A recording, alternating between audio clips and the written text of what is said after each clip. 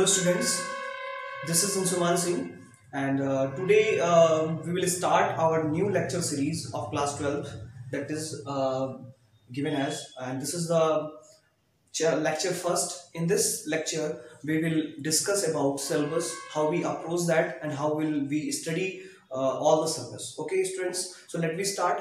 सबसे पहले मैं अपने बारे में थोड़ा बता देता हूँ. मेरा नाम अंशुमान सिंह है और I am a PGT physics in the PPRP Academy. I am also working as a physics faculty in the Scholar Hub at a Scholar Hub 2 years. And मेरे पास बहुत सारे स्टूडेंट्स ऐसे आते हैं जो अपने डाउट्स वगैरह लेकर के आते हैं, एक ही टॉपिक में वो कंफ्यूज रहते हैं, है ना. तो उनकी प्रॉब्लम्स को देखते हुए, खासकर अपने स्टूडेंट्स को ध्यान में रखते हुए मैंने ये सोचा कि कुछ लेक्चर्स बनाया जाए ताकि वो बार बार स्टूडेंट्स उसको रिवाइज कर पाएँ, बार बार उसको देख पाएँ और उनकी प्रॉब्लम्स का सोल्यूशन निकल पाए. Okay students, so this is my purpose and this is also that कि मैं एक व्यू आपका क्रिएट कर पाऊँ in respect of physics. That's why you understand all the basic concept of the physics, right. मैं चाहता हूँ कि मैं आपको फिजिक्स कुछ इस ढंग से पढ़ाऊँ ताकि आप चीज़ों को समझ पाएँ, अपनी लाइफ में फिजिक्स को देख पाएँ. और खासकर क्लास 12 का सिलेबस जो है वो आपकी लाइफ से सीधे रिलेटेड है. ओके स्टूडेंट्स, अगर आप ध्यान से समझें तो हर एक चैप्टर जो है वो आपकी लाइफ से रिलेटेड है और उसकी एप्लीकेशन जो है वो अपनी लाइफ में देखते हैं. तो मैं यहाँ पे बहुत सारे लाइव एग्जांपल दे करके आपको समझाऊंगा ताकि आप और अच्छे से इसको समझ पाएं. ठीक है, तो स्टूडेंट्स ये हमारा पहला लेक्चर जो है वो सिलेबस को लेकर के डेडिकेटेड रहेगा और हम यहाँ पर जो है आज सिलेबस डिस्कस करेंगे कि हमें किस तरह से जो है सिलेबस को लेकर के अप्रोच करना है और किस तरह से हम इसमें अच्छे मार्क्स गेन कर पाए. Okay students, so let we start. आपके सिलेबस में आपको जैसा पता है कि इस बार जो है 2019-20 का जो सिलेबस है उसमें काफ़ी सारा रिडक्शन किया गया है. पहले 15 चैप्टर हुआ करते थे, लेकिन इस बार जो है आपका सिलेबस रिड्यूस करके 14 चैप्टर बना दिया गया है, जिसमें से एक चैप्टर लास्ट का कम्युनिकेशन सिस्टम उसको हटा दिया गया है, उसकी रिलेवेंस को ना देखते हुए उसको हटा दिया गया है. और सेमीकंडक्टर एक चैप्टर था जिसमें से लगभग 20% सिलेबस को रिड्यूस कर दिया गया है. तो स्टूडेंट्स आइए देखते हैं कि किस तरह से जो है हम इसको अप्रोच लेकर के चलेंगे और ढेर सारी बातें इस पे करते हैं. Okay, so let me start.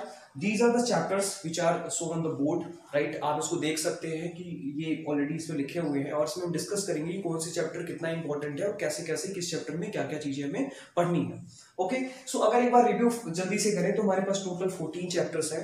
Total हमारे पास यूनिट जो होती हैं वो पहले 10 यूनिट्स थी, अब जो हमारे पास 9 यूनिट है. यूनिट को मैंने यहाँ पे मेंशन नहीं किया है क्योंकि वो रिलेवेंस नहीं है. हमें यहाँ पे मार्क्स वाइज जो है चीज़ों को समझना है कि कौन कौन से चैप्टर आपस में इंटरकनेक्टेड है और उनको जो हमें अच्छे से स्टडी करना है. तो स्टूडेंट्स सबसे पहले चैप्टर की अगर हम बात करें, फर्स्ट चैप्टर जो है आपका that is the electric charge and electric fields. This is very important chapter. तो अगर आप ध्यान से समझें तो आपकी जो फर्स्ट बुक में केवल जो है आपके कुल मिलाकर के 8 चैप्टर्स हैं और 8 चैप्टर्स जो है वो 4 से रिलेटेड है. ओके स्टूडेंट्स, तो यहाँ पर हमें सिर्फ 4 के बारे में पढ़ना है. ठीक है, तो ये जो पार्ट है electric charges and electric field, इसमें हम बेसिक कॉन्सेप्ट को पढ़ेंगे. अगर आपको ये सारे चैप्टर समझने हैं, आगे के सारे चैप्टर्स पढ़ने हैं, तो सबसे पहले तो आपको ये इलेक्ट्रिक चार्ज और इलेक्ट्रिक फील्ड का कॉन्सेप्ट बहुत अच्छे से समझना पड़ेगा, राइट. इस चैप्टर में हम इलेक्ट्रिक चार्जेस के बारे में स्टडी करेंगे, स्टैटिक चार्ज के बारे में स्टडी करेंगे, है ना.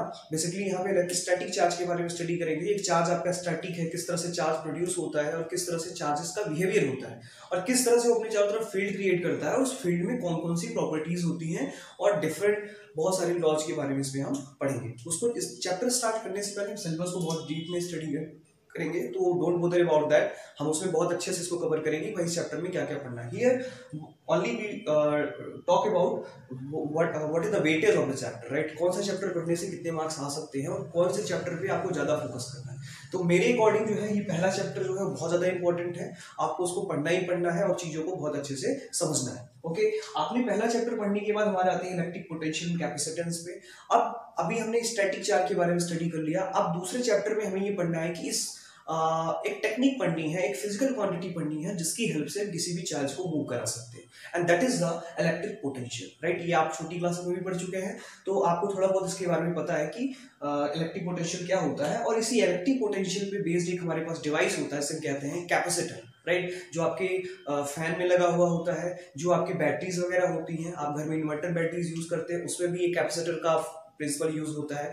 तो स्टूडेंट्स ये कैपेसिटर का जो रोल है हमारी लाइफ में बहुत है। आजकल हम सोलर सेल वगैरह का यूज बहुत ज्यादा कर रहे हैं, तो हम ज्यादा से ज्यादा एनर्जी इसको क्या करना चाहते हैं, स्टोर करके रखना चाहते हैं। तो वो स्टोर कैसे करके रखेंगे ये हम पढ़ेंगे कि प्रिंसिपल ऑफ कैपेसिटेंस में किस तरह से हम चार्जेस को किसी डिवाइस में स्टोर करके रख सकते हैं और बाद में उसको अपने अकॉर्डिंग यूज कर सकते हैं।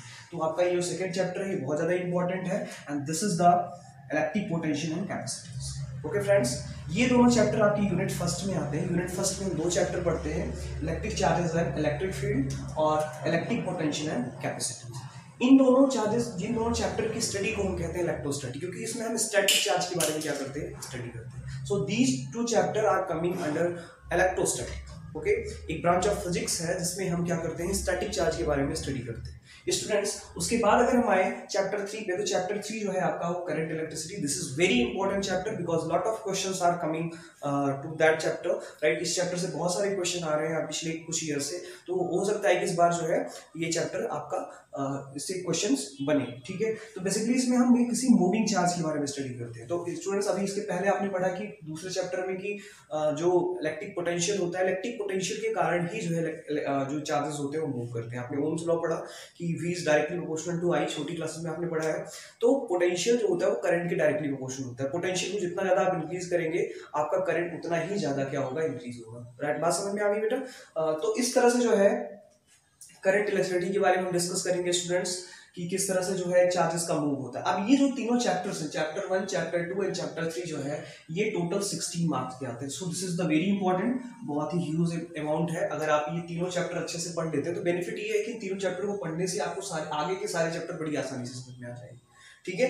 तो स्टूडेंट्स आपको क्या करना है, पहले तो इन तीनों चैप्टर्स पे फोकस करना है। आपको इन तीनों चैप्टर्स को बहुत ही अच्छे से पढ़ना है, एक एक पॉइंट्स को बहुत अच्छे से पढ़ना है, क्योंकि इस बार आपका जो पैटर्न है वो बिल्कुल चेंज हो रहा है। आपके 20 मार्क्स के जो ऑब्जेक्टिव क्वेश्चन आ रहे हैं, और ऑब्जेक्टिव क्वेश्चन ऐसे आएंगे जो बहुत बेसिक रूप से आएंगे। तो स्टूडेंट्स मेरा ये कहना है कि आप लोग जो है छोटी छोटी चीज़ों पर ज़्यादा ध्यान दें, छोटी चीज़ों को बार बार रिमेंबर करें, फॉर्मूले जो है उनको बार बार आप देखें और उसके बेसिस पे आप ये 20 मार्क्स आप गेन कर सकते हैं। ओके, इसके बाद हम आते हैं, देखिए इसके बाद आपने ये पढ़ा कि जब भी कोई चार्ज किसी कंडक्टर में मूव करता है तो तमाम तरह की properties, lot of properties are exist there. सो उसमें से एक प्रॉपर्टी ये है कि जब भी किसी भी कंडक्टर में करंट फ्लो होती है तो उसकी चारों तरफ एक मैग्नेटिक फील्ड प्रोड्यूस हो जाता है।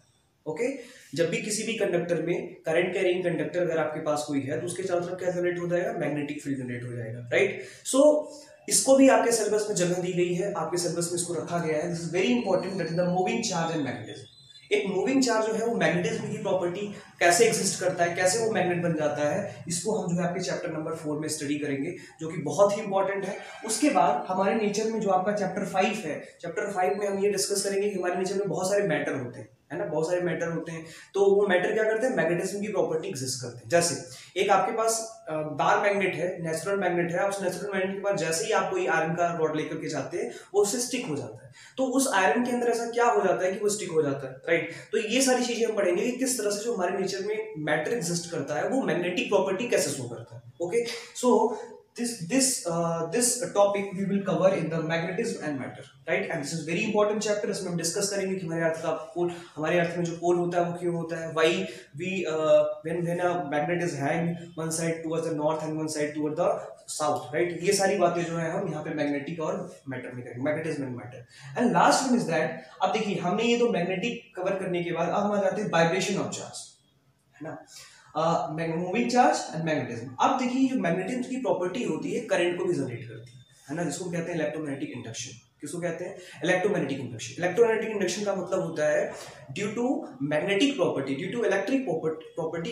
Induction of charges, right. आपके पास एक छोटा सा कॉइल है, उस कॉइल के पास, कॉइल का मतलब एक आपके पास क्लोज लूप है, वायर का एक क्लोज लूप है, उसमें आपने एक एमीटर लगा दिया। अब आप क्या कर रहे हैं, एक रॉड को, एक मैग्नेट को इसके पास लेकर के आ रहे हैं, तो मैग्नेट लाने से इसके अंदर करंट क्या हो जा रहा है, इंड्यूस हो जा रहा है ना। इसके अंदर जो चार्जेस है वो अपने आप चलने लगे हैं, वो अपने आप क्या कर रहे हैं, चलने लग रहे हैं, और इसी प्रोसेस को हम क्या कहते हैं, इलेक्ट्रोमैग्नेटिक इंडक्शन कहते हैं, राइट। इसके बारे में डिस्कस करेंगे कि without any contact how can we induce the charge. Okay, without any contact how we induce the charge, right. तो in this chapter we will discuss that what is the phenomena of transformer, what is the phenomena of electromagnetic induction. आपके electromagnetic induction पे जो दो devices हैं, electric motor और electric generator, ये आपके electromagnetic induction property पे ही क्या करती हैं, बेस्ड करती हैं। तो वहां पे हम इन दोनों डिवाइसेस के बारे में ब्रीफ में स्टडी करेंगे। ओके स्टूडेंट्स, उसके बाद हम आते हैं alternating current. This is very important chapter, alternating current. तो पहले तो हमारे पास डीसी मोटर हुआ करते थे, डायरेक्ट मोटर हुआ करते थे, हम उसको आसानी से चला सकते थे बैटरी से। लेकिन बाद में जो है अल्टरनेटिंग करंट जो है हमारे पास आया। अल्टरनेटिंग करंट का मतलब हुआ कि जो बार बार अपनी डायरेक्शन को चेंज, जो अपने वोल्टेज और करंट की डायरेक्शन को बार बार आप चेंज कर रहा हो, ठीक है, उसे हम क्या कहते हैं, अल्टरनेटिंग करंट कहते हैं। और बेसिकली जो आपकी इलेक्ट्रिक मोटर होती है वो क्या करती है, अल्टरनेटिंग करंट जनरेट करती है ना। एक साइनोसॉइडल वेव क्या करती है, जनरेट करती है, उसके बारे में स्टडी करेंगे। और किस तरह से हमारे सर्किट्स जो होते हैं वो इस एसी करंट से अफेक्टेड होते हैं, ठीक, इसके बारे में हमें स्टडी करना है कि अल्टरनेटिंग करंट में डीसी एसी और डीसी में क्या डिफरेंस हो जाता है, आपके जो डिवाइसेस होते हैं वो डीसी में कैसे काम करेंगे, एसी में कैसे काम करेंगे, डायरेक्ट करंट में कैसे काम करेंगे और अल्टरनेटिंग करंट में कैसे काम करेंगे। तो इस चैप्टर में हम बहुत ब्रीफ में सारी चीजें स्टडी करेंगे। तो स्टूडेंट्स, ये जो चारों चैप्टर्स हैं, chapter 4, chapter 5, chapter 6 and chapter 7, that is the moving charge and magnetism and matter, electromagnetic induction, alternating current, ये चारों चैप्टर मिलाकर के 17 मार्क्स के क्वेश्चन आपके एग्जाम में आते हैं। So this is also very important chapter. अगर ये दोनों चैप्टर तो तीनों चैप्टर तो बेसिकली आपके थ्योरेटिकल है, इसमें केवल आपको रूल एंड रेगुलेशंस पढ़ने हैं। और जो ये लास्ट चैप्टर है अल्टरनेटिंग करंट, इसमें आपको सर्किट्स के बारे में डिस्कस करना है, किस तरह से आपके पास एक कैपेसिटर है, किस तरह से आपके पास इंडक्टर है, किस तरह से आपके पास रेजिस्टेंस है, उसमें एसी करंट जाएगा तो क्या होगा, डीसी करंट जाएगा तो क्या होगा। तो हम उसमें तरह तरह की सर्किट, एलसीआर सर्किट है ना, एलसी सर्किट है ना, ये सारे सर्किट्स क्या करेंगे, हम यहाँ पे इसको स्टडी करेंगे। तो ये चारों चैप्टर से आप 17 मार्क्स गेन कर सकते हैं स्टूडेंट्स, जो कि बहुत आसान है। जो लोग थोड़ा सा न्यूमेरिकल पोर्शन में थोड़ा वीक हैं, न्यूमेरिकल पोर्शन नहीं कर पाते हैं, उनके लिए चैप्टर बहुत ही अच्छा है। आप ये 3 चैप्टर अच्छे से पढ़ लीजिए, अराउंड आपके 13 to 14 मार्क्स आप आसानी से इसमें गेन कर सकते हैं। तो स्टूडेंट्स, आपको अपनी स्ट्रेटजी के अकॉर्डिंग काम करना है। आपकी स्ट्रेटजी क्या है, आपकी वीकनेसेस क्या है, आपकी स्ट्रॉन्गनेस क्या है, उसके अकॉर्डिंग क्या करना है, आपको काम करना है। तो जो लोग थोड़ा सा न्यूमेरिकल पोर्शन में वीक है, वो इन चैप्टर्स पे क्या कर सकते हैं, फोकस कर सकते हैं और अच्छे मार्क्स से गेन कर सकते हैं। Okay students, now come to the point, that is the electromagnetic wave. अभी तक हमने ये डिस्कस किया कि चार्ज जब स्टैटिक था तो उसको हमने इसमें स्टडी किया, चार्ज जब मोशन में आया तो हमने ये 4 चैप्टर स्टडी किए, जिससे हमको 17 मार्क्स मिलेंगे। चार्ज जब स्टैटिक था उससे हमें 16 मार्क्स मिल रहे हैं, और चार्ज जब मूव कर रहा है तो उसकी वजह से हमें 17 मार्क्स मिल रहे हैं। अब जो नेक्स्ट प्रॉपर्टी है वो है वाइब्रेशन ऑफ चार्ज। जब कोई चार्ज वाइब्रेट करता है तो एक वेव जनरेट होती है। जैसे आपने पढ़ा है छोटी क्लासेस में, when A particle is vibrating there is a production of wave, right. So in the similar way you can say that when the charges are vibrate, जब चार्ज क्या करते हैं, वाइब्रेट करते हैं, उस कंडीशन में आपकी एक वेव जनरेट होती है, इसे कहते हैं इलेक्ट्रोमैग्नेटिक वेव। तो पहली बात तो अगर कोई चार्ज है उसकी वजह से इलेक्ट्रिक फील्ड होगा, और अगर इलेक्ट्रिक फील्ड होगा और चार्ज का मूवमेंट है, चार्ज का मोशन है, तो वहां पे मैग्नेटिक फील्ड भी होगा। अब ये चार्ज, इलेक्ट्रिक फील्ड और मैग्नेटिक फील्ड लगातार क्या कर रहे हैं, वेरी कर रहे हैं, और दोनों वेक्टर क्वांटिटीज है, और इन दोनों के सुपरपोजिशन से, इन दोनों के कॉम्बिनेशन से एक नई वेव जनरेट होती है, इसे कहते हैं electromagnetic wave, right. This is the electromagnetic wave. तो इलेक्ट्रोमैग्नेटिक वेव क्या होते हैं, हमारे नेचर में कितने तरह के वेव एग्जिस्ट करते हैं, हमारे डिवाइसेस कैसे काम करते हैं, कौन कौन सी फ्रीक्वेंसी पे काम करते हैं, कौन कौन सी वेवलेंथ पे काम करते हैं, तो ये सारी बातें स्टूडेंट्स हम जो है इस चैप्टर में करेंगे। Okay, now next is the ray optics. ये आप छोटी क्लास 10th में पढ़ चुके हैं, तो इसमें हम रे ऑप्टिक्स पढ़ेंगे, और कुछ ऑप्टिकल इंस्ट्रूमेंट जैसे टेलीस्कोप हो गया, माइक्रोस्कोप हो गया, ह्यूमन आइज हो गया, राइट। ह्यूमन आइज तो अभी आपके सिलेबस में नहीं है फिलहाल, लेकिन आपको इसमें टेलीस्कोप और माइक्रोस्कोप के बारे में बहुत डिटेल से पढ़ना है, जो कि बहुत इंपॉर्टेंट चैप्टर है। और इसमें आपको रिफ्रैक्शन, रिफ्लेक्शन, स्कैटरिंग, प्रिज्म, ये छोटे छोटे बेसिक चीजें क्या करनी है, इसमें पढ़नी है। ओके, तो इसमें हम रे ऑप्टिक्स में हम लाइट के पार्टिकल नेचर की बात करते हैं, कि लाइट को हम एक पार्टिकल ट्रीट करके जो है इस रे ऑप्टिक्स में पढ़ते हैं। अब एक साइंटिस्ट जिनका नाम था हाइजेंस ने ये कहा कि जो लाइट होती है, लाइट पार्टिकल नहीं होती, लाइट जो है एक तरह की वेव होती है ना। तो उन्होंने लाइट को वेव मान करके जो डिफरेंट तरह के फिनोमेना आते हैं, चाहे वो रिफ्लेक्शन का हो, चाहे रिफ्रैक्शन का हो, चाहे वो टोटल इंटरनल रिफ्लेक्शन का हो, ये सारे फिनोमेना जो है उन्होंने वेव नेचर से क्या किया, एक्सप्लेन किया। जैसे लाइट के पास कुछ प्रॉपर्टी जैसे होती है कि रिफ्लेक्शन, तो रिफ्लेक्शन किसी पार्टिकल में हो सकता है, रिफ्रैक्शन किसी पार्टिकल में हो सकता है, लेकिन इंटरफेरेंस किसी पार्टिकल में नहीं हो सकता है ना। इंटरफेरेंस तो केवल वेव में हो सकता है, लेकिन ऐसा लाइट में देखा गया कि लाइट के पास इंटरफेरेंस की भी प्रॉपर्टी एग्जिस्ट करती है। तो बहुत सारी ऐसी प्रॉपर्टीज हैं जो इसके वेव नेचर को सपोर्ट करती है, बहुत सारी ऐसी प्रॉपर्टीज हैं जो इसके पार्टिकल नेचर को क्या करती है, सपोर्ट करती है। तो स्टूडेंट्स, इसको हम अलग अलग करके पढ़ेंगे कि जब लाइट को पार्टिकल मान करके सॉल्व किया गया तो उसमें हम रे ऑप्टिक्स में पढ़ेंगे, और जब लाइट को एक वेव मान करके जो है सॉल्व किया गया तो उसको हम क्या कहते हैं, वेव ऑप्टिक्स। तो वेव ऑप्टिक्स में पढ़ेंगे। अब देखिए जो तीनों चैप्टर्स हैं आपके, इलेक्ट्रोमैग्नेटिक वेव, क्योंकि ये मोशन ऑफ द चार्जेस से जनरेट होते हैं, जो लाइट होती है लाइट भी वाइब्रेशन ऑफ इलेक्ट्रॉन से जनरेट होती है, लाइट भी एक तरह की इलेक्ट्रोमैग्नेटिक वेव है, इसलिए इन तीनों चैप्टर को एक साथ रखा गया जब चार्ज क्या कर रहा है, वाइब्रेट कर रहा है। तो आप इससे जो है लगभग 18 मार्क्स का सबसे ज्यादा, अगर आप ध्यान से समझे तो सबसे ज्यादा मार्क्स आप जो है इन तीनों चैप्टर से गेन कर सकते हैं, that is electromagnetic wave, ray optics and wave optics. Okay, सो आप ये electromagnetic wave, ray optics and wave optics, इन तीनों चैप्टर से आप सबसे ज्यादा मार्क्स के क्वेश्चन ऐसे आते हैं, दैट इज द 18 मार्क्स के क्वेश्चन आते हैं, इसलिए ये बहुत ज्यादा इंपॉर्टेंट है, बहुत ही आसान है। अगर बेसिक चीजें समझ ली जाए तो ये तीनों चैप्टर जो है बहुत ही आसान है और आसानी से आप इसको कर सकते हैं। Okay students, now come on the modern physics, है ना। आज के टाइम में जो फिजिक्स हम यूज करते हैं, एटम और न्यूक्लियाई के बारे में जो हमारी हाइपोथेसिस है, बहुत सारी चीजें जो निकल करके आई, हम यहाँ पे डिस्कस करेंगे। तो देखिए, बाद में एक साइंटिस्ट हुए जिनका नाम था डिबोंगली। डिबोंगली ने ये कहा कि लाइट जो होता है ना तो उसका नेचर वेव होता है, ना जो आपका रेडिएशन होता है, मैटर जो होता है उसका डुअल नेचर होता है। मतलब लाइट का नेचर जो होता है वो डुअल होता है ना, light has a dual nature as a matter nature and radiation nature, right. वो रेडिएशन क्या मतलब वेव नेचर भी एग्जिस्ट करता है और मैटर का पार्टिकल नेचर भी क्या करता है, एग्जिस्ट करता है। तो डिबोंगली ने एक बहुत अच्छा फॉर्मूला दिया, P = h/λ। तो इसकी हेल्प से जो है हम इसके डुअल नेचर को एक्सप्लेन कर सकते हैं। इसके बाद इसमें एटम के बारे में पढ़ेंगे, जिस also relevant to the chemistry chapter, right, and nuclear. This is very important chapter, बहुत ही छोटे छोटे चैप्टर और बहुत ही मजेदार चैप्टर है। आप पढ़ेंगे तो आपको बहुत अच्छा लगेगा, ठीक है। सो dual nature of the radiation and matter, atom and nuclear, ये तीनों चैप्टर जो है, चैप्टर 11, चैप्टर 12 एंड चैप्टर 13, ये तीनों चैप्टर जो है आपको 12 मार्क्स देंगे और बहुत ही आसान है, बड़े ही थ्योरेटिकल है। एक दो इसमें प्रूफ है जो कि बहुत इंपॉर्टेंट है, उसको अगर आप सीख ले तो आसानी से जो है आप 12 मार्क्स से गेन कर सकते हैं। Okay students, now come to the last topic, that is the chapter 14, and this is the very important, very relevant to us. आज के टाइम में जितने भी डिवाइसेस आप देख रहे हैं, जितने भी इलेक्ट्रॉनिक गैजेट्स देख रहे हैं, जितने भी इवन आप मोबाइल फोन यूज करते हैं, कैमरा यूज करते हैं, इंटरनेट यूज कर रहे हैं, टीवी यूज कर रहे हैं, सारी डिवाइसेस से जो आप घिरे हुए हैं सब के सब जो है आपके सेमीकंडक्टर इलेक्ट्रॉनिक्स पे क्या है बेस्ड है। इसलिए स्टूडेंट्स ये बहुत ज्यादा इंपॉर्टेंट चैप्टर है, आप इसको पढ़िए, बहुत मजा आएगा।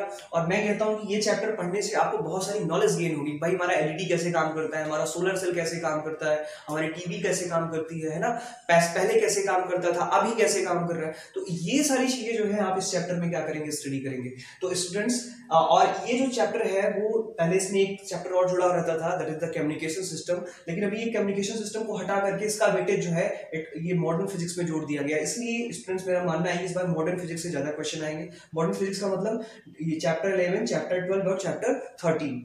जो चैप्टर 14 है इसका वेटेज 6 मार्क्स का रखा गया तो फिक्स है। तो अगर इसमें कुछ बेसिक चीजें अगर आप पढ़ ले तो आराम से जो है आप 6 मार्क्स गेन कर सकते हैं। ओके स्टूडेंट्स, तो ये रिलेवेंट भी है, तो मेरा ये कहना है कि आप इस चैप्टर को बहुत अच्छे से पढ़िए ताकि आप अपने आसपास घिरी चीजों को भी समझ पाएं कि ऐसा क्यों हो रहा है। अल्टीमेटली आपका पर्पस सिर्फ बोर्ड का एग्जाम नहीं होना चाहिए, अल्टीमेटली आपका पर्पस नॉलेज होना चाहिए ताकि आप चीजों को समझ पाए, चीजों को जान पाए और चीजों को एक्सप्लेन कर पाए और उसको समझ पाए कि भाई ये कैसे वर्क कर रहा है, हमारी लाइफ में इसका क्या इंपॉर्टेंस है।